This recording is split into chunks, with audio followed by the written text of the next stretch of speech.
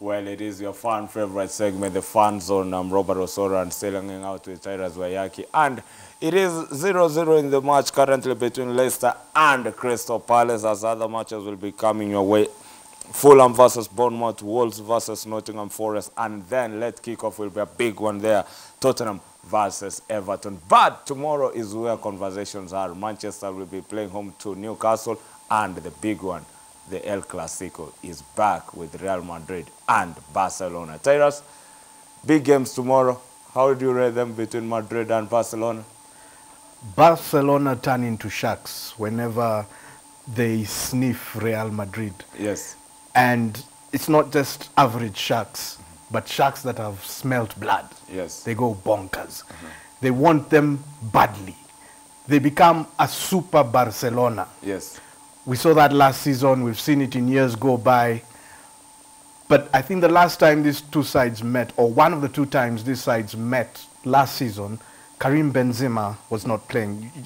Am I right or wrong? Yes. Yes. This time Benzema should be playing. And when you look at Real Madrid, they're a complete side. Yes. Barcelona are at times a very convincing side, very complete side. But at times they drop the standard. However, I don't expect that to happen tomorrow. El Clasico doesn't disappoint. I think Barcelona, the worst they can do should be a draw, but Real Madrid, the best they can do is to win. Well, it's a big one there between Real Madrid and Barcelona. But also another one tomorrow will be Manchester City against Liverpool. And from yesterday's press conference, Jurgen Klopp coming out saying we cannot compete against Manchester City. They are the best in the world at the moment. Is he considering defeat even before the field of play? There's one school of thought that will say those are mind games. Another will say he's speaking the plain truth. Yeah. They're more or less at par. But, well, financially, although City have the head start, Liverpool are not owned by a pauper. Just remember that. The American chap is well-oiled. Having said so, mine, where I come in, is in terms of football.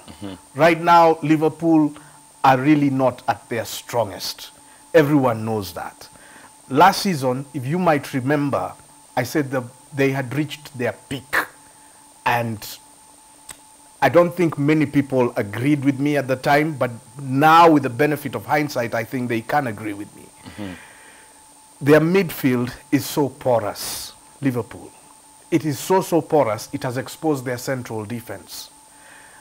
When you look at Van Dijk play, you can't believe this is the same guy who was being linked with Player of the Year and that kind of thing a few seasons ago. Yeah. He's so exposed.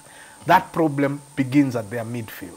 Their midfield is so wide open. The system they're playing exposes them to a lot of wide spaces that end up working against them. If you look at Manchester City, they're a proper solid side. And their midfield is proper solid to boot. I won't even mention Haaland up front. Let's not even go there. I won't even mention Phil Foden up front. I mean, they're just brilliant to watch. Their passion levels, their self and collective confidence, proper high. The tactics that they use, proper high.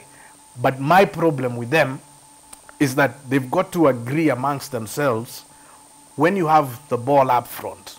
For instance, if you're Phil Foden, and you don't have a crystal clear scoring chance, you can always give that ball to Haaland. It's like they're creating a competition amongst themselves who will score more hat-tricks than the other. Don't be selfish, be selfless. Once you start playing a selfless game up front, sharing that ball, you'll be shocked, you'll be scoring cricket scores, and they're capable of doing that. However, Manchester City will never meet a more weak Liverpool than Liverpool are right now.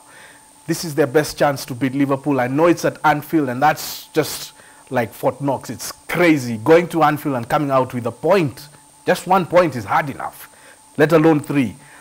But I think City have this one. They wouldn't be able to live with themselves if they don't win this one, but it will not come easy.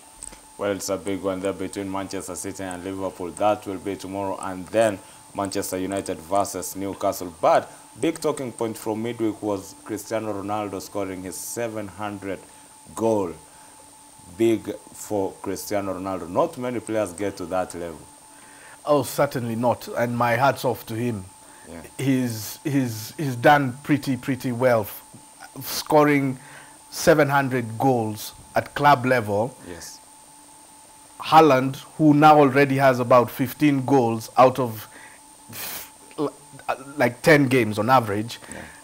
for his new club, and he's being touted as the best new thing since the mobile phone in matters football, would have to score, is it 35 goals for the next 15 to 20 years, something like that. 40 goals for 16 years. 40 goals for 16 years. Yeah. That's absolutely insane. I don't think he can be able to do that. It tells you a lot about the measure of the man that is Cristiano Ronaldo. Yes. Even though I feel age has caught up with him and his killer instinct is not as sharp as it once was. Yeah. He's one. When we talk of Messi, Maradona, Zidane, Pele, Cristiano Ronaldo will always be up there with them, based at least on his stats. They're ridiculous. You can't knock him off. Well, Cristiano Ronaldo now is back into that conversation, considering World Cup is just a month away, 36 days to go, and the World Cup will be live here on KBC and on Y254. Big games that we'll be covering for you, and we'll be giving you all that. But also, sad news for Brighton midfielder and Zambia's own Enoch Mwepu, who was forced to retire at just the age of 24 because of a heart disease that is hereditary in their family. The question will be, too bad, and we are sad for that, but couldn't it be cured, considering that Eriksson is back playing after the episode he went through in international duty? I don't think Eriksson's situation or condition was hereditary. Yeah. It's one of those things that are increasingly happening even amongst the fittest of us, even amongst very young people.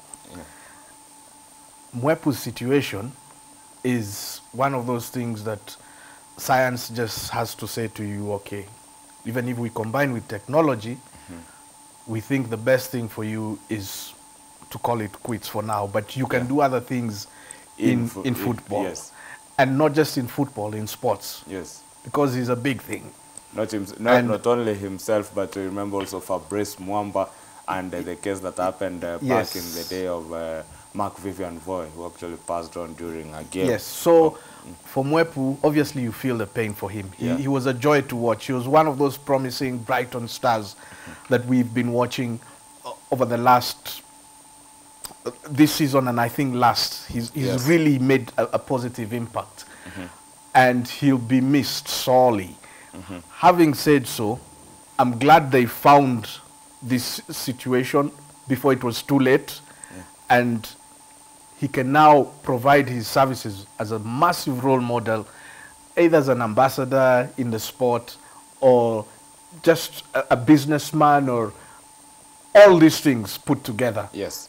He will definitely be in the picture. He will definitely be around for a long, long time to come. Well, big matches, 28 minutes gone between Leicester at the King Power Stadium versus Crystal Palace, and that game is still at 0-0. Coming up will be Fulham and Bournemouth, Wolves versus Nottingham Forest, and then Tottenham versus Everton. A big one that will be coming on at the Tottenham Stadium. But a little talking point here will be Wolves in discussion with Nuno Espirito to come back as their coach after the sacking of Bruno Lage. I think it would be a welcome idea for me, because they were talking of Lopetegui coming from Sevilla, now that he's left Sevilla, into the English Premier League and taking over Wolves. But I think that was not just meant to be, or it was meant to be at some point, but there was some disagreement. The truth will come out at some point or the other, or maybe it's already come out. Nuno Espirito is one of those guys who had sort of figured it out with Wolves. And he's a guy who understands that team like the back of his hand. He feels the strong Portuguese connection in Wolves that's there. He can be able to fit in well. It's like he never left. And push the team forward. This is a promising side. This is a side that gives you 100% season in, season out. We want them at the top tier of English football. And having Nuno Espirito back, for me, I'm not going to be against it. And I hope he can be welcomed back. He didn't leave on bad terms as far as I'm concerned. Yeah. Let him get on with the business. And also Nottingham Forest also sacking their recruiting and the scouting department because they brought in 22 players. I think it's the first time just a transfer window where you can sign a whole new team of 22 players coming on to Nottingham Forest. Funny thing, they gave their manager a 3-year contract. New contract. And that's debatable. Yes. Given that they are sitting quite down the log, yeah, or the league table for that matter. A lot of people have supported the idea that he was given a new 3-year contract. I think the players are happy. Everyone, the fans are fantastically happy as well. But I thought, no, he could be given another role in the club. But at some point you have to say, this guy has, as a manager, played his part. I hate to use this phrase, outlived his usefulness, because it sounds like as though he was to be used and dumped when he's not needed. But you get the gist of my argument, I suppose. He has done his bit. Now you need someone who can keep you guys up. And now I'm seeing him struggling as we go forward in as far as keeping Nottingham Forest up is concerned. Well, it's a big one there between Wolves and Nottingham Forest. And then a big one then in the evening will be Tottenham against Everton. Antonio Conte, he lost at Arsenal actually, but it will be a big one for him against Frank Lampard's side, Everton. How do you see who is going to take that one? This is the kind of game that favors Tottenham because they're a bit better than Everton, to put it mildly. Tottenham tends to struggle against the bigger teams. Yes. But on the odd occasion, they can upset them, like they did last season to Manchester City. They beat them 1-0 in the first game of the season for those two sides. They are season openers. But this one against Everton, I would tend to think that I would not accept any excuse if Tottenham were to lose against Everton right now, because they're a better side, individually, collectively. In terms of Antonio Conte's tactics, he makes his substitutions at the right time. No disrespect to Frank Lampard and his boys. They are a fantastic side, but 90 minutes, you need longevity. Are they a 90-minute team, Everton? Question mark. I doubt they are.